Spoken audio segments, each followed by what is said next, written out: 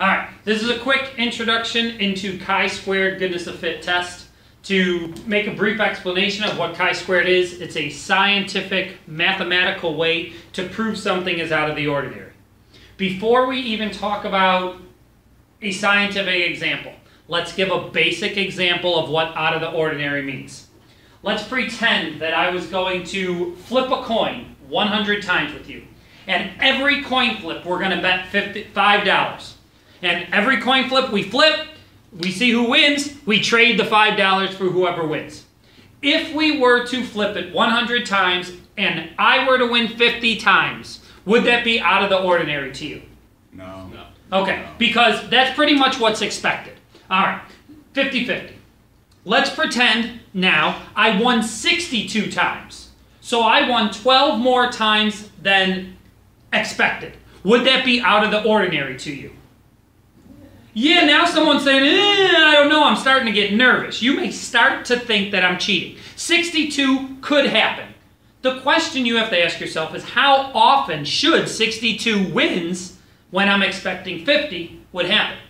Let's get to the absurd case. Let's pretend I win 89 out of 100 times. Will you think I'm somehow cheating to steal your money?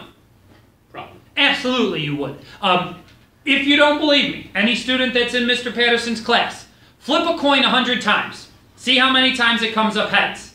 If it doesn't come up 89, or the opposite, 11, do it again. Flip it another 100 times. I bet you would have to play this game at least 1,000 times to get 89 heads. It's out of the ordinary. That's sort of what chi-squared is doing. I came up with a little example of a place that has a bunch of snakes.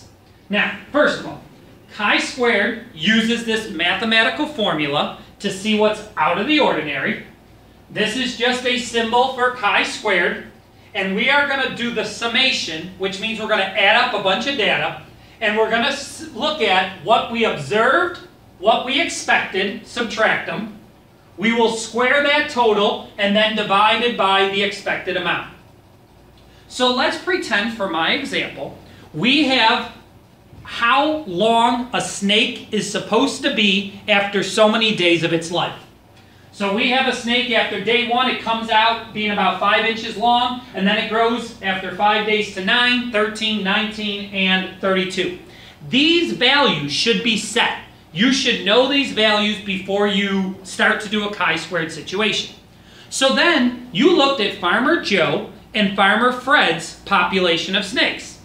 And you noticed Farmer Joe lives in a nice, ordinary field. You grabbed a snake and you measured its length for those 30 days. Farmer Frank lives on a chemical, bad field where snakes are dying. Boo. Boo, Farmer Frank. And these are his snake sizes. The question is, are Farmer Frank's sizes out of the ordinary? That's our question. So let's start with just looking at Farmer Joe. So Farmer Joe, on his first day, he measured his snake to be 4. Let's put 4 into this little formula. So this is day 1 for Farmer Joe.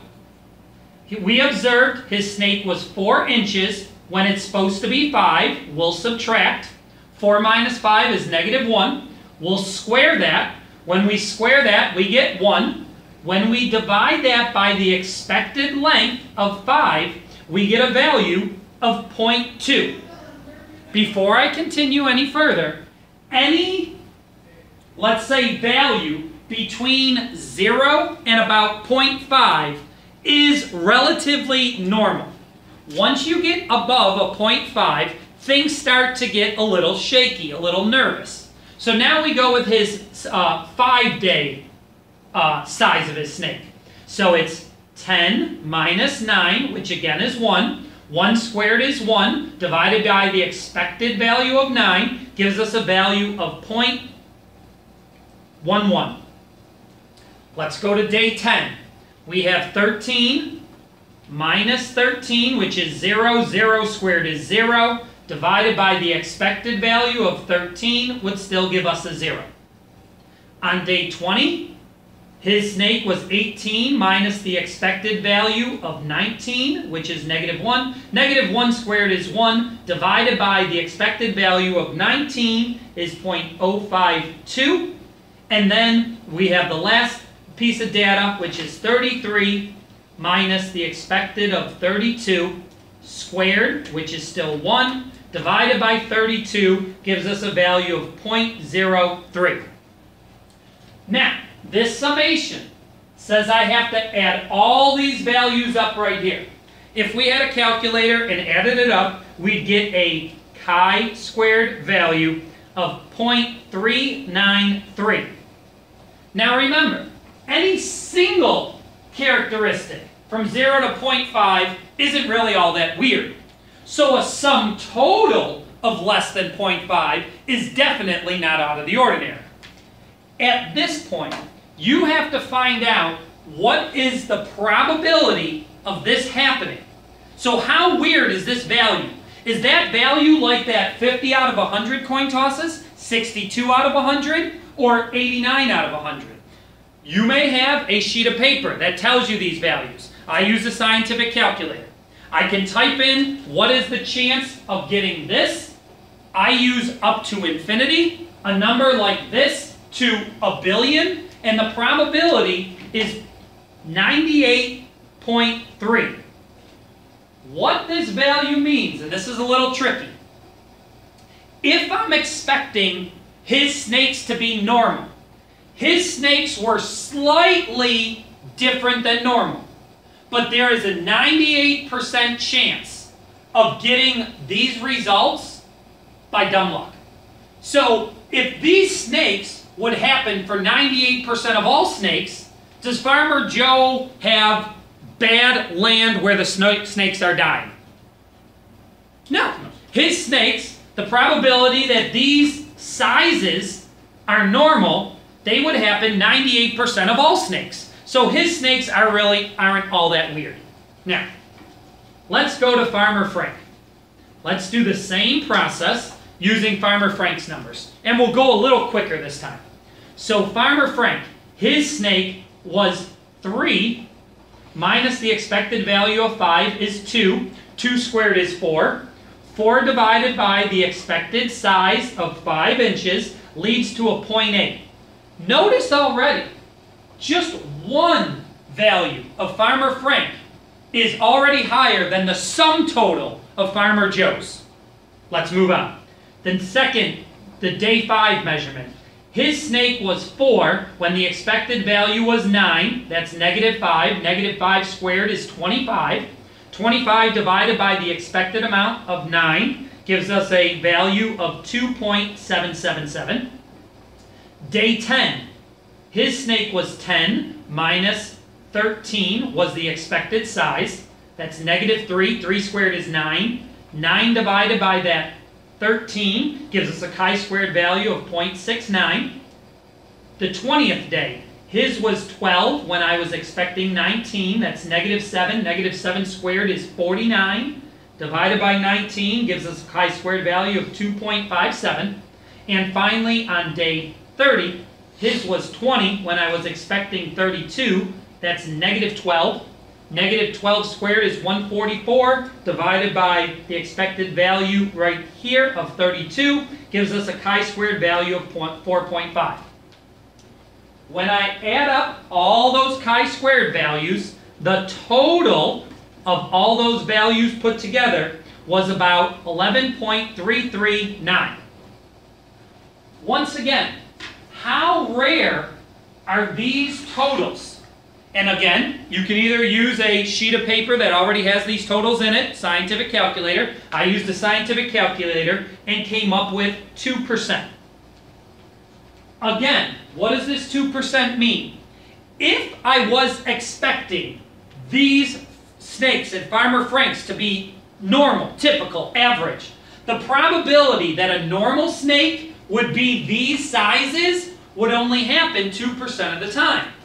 So, do I feel like something's weird about Farmer Frank's snakes? Yeah, because there's only a 2% chance of getting this by dumb luck. So anything less than about 5% is where scientists start to question what's wrong. So again, in the end, I'm not gonna shut down Farmer Frank's farm. I may just get another snake and check it again. But according to the data, there is only a 2% chance of a regular snake having these crazy low sizes.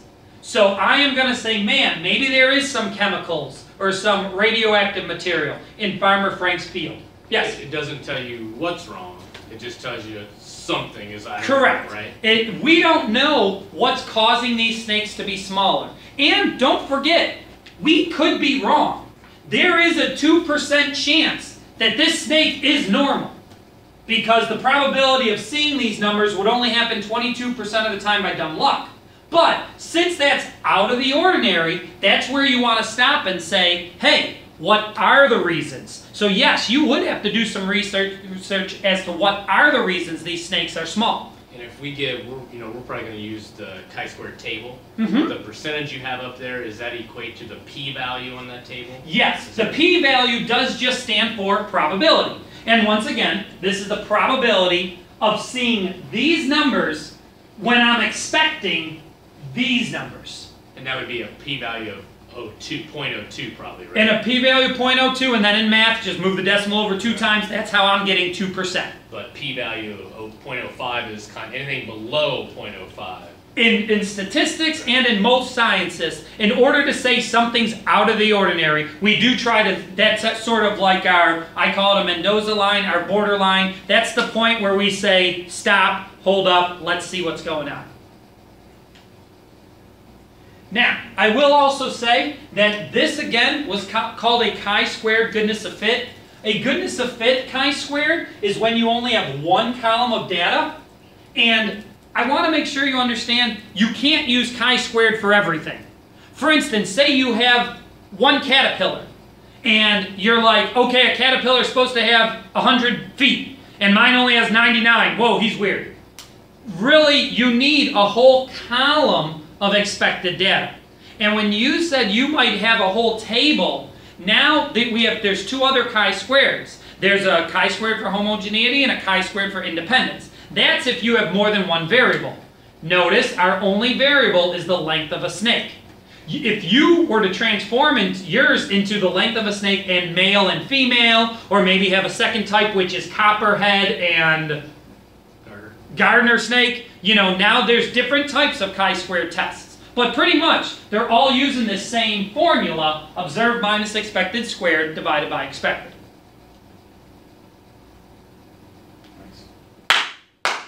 Yay! Thank you, Mr. Jarosz. All right.